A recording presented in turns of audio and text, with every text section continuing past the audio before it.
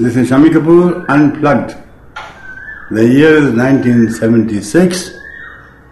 I am at my Guru, my Babaji's place at Heda Khan Vishwamadham, and we are talking about that fire ceremony which he is conducting at the Havan Kund, the big, huge Havan Kund on the riverside down there, amongst all the camps that are put up.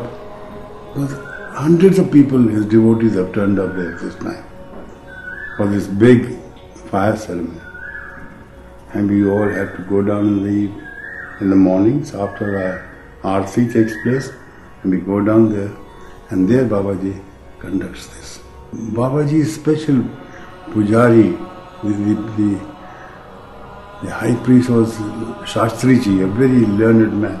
Rajshri ji, basically people who have gone through the Shastras, the literature, the Vedas, and they've learnt all that, and they know how to pronounce it correctly, and they conduct these ceremonies.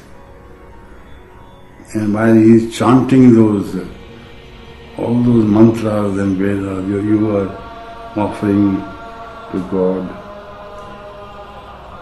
everything. This was a wonderful experience for me. It was a novelty. I mean, I have never done anything like that in my life. And I got so taken up,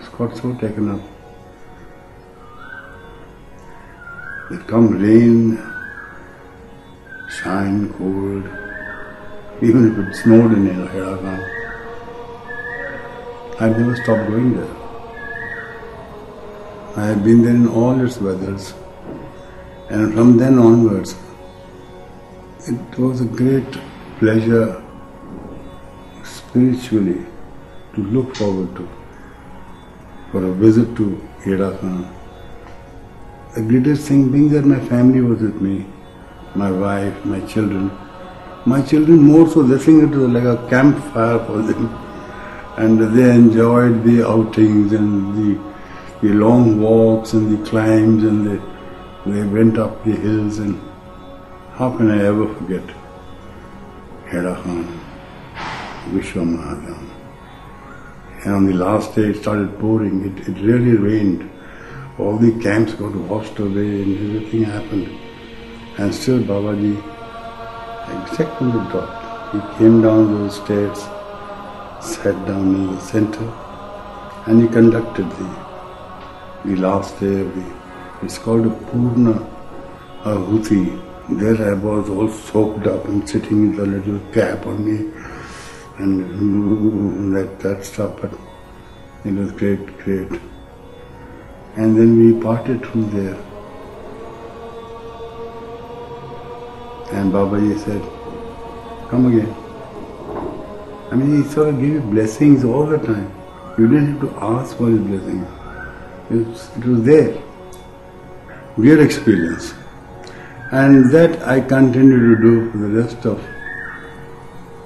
my life, for the rest of his life. Babaji went away in 84. And we continued to go there till I could physically make it. And once I got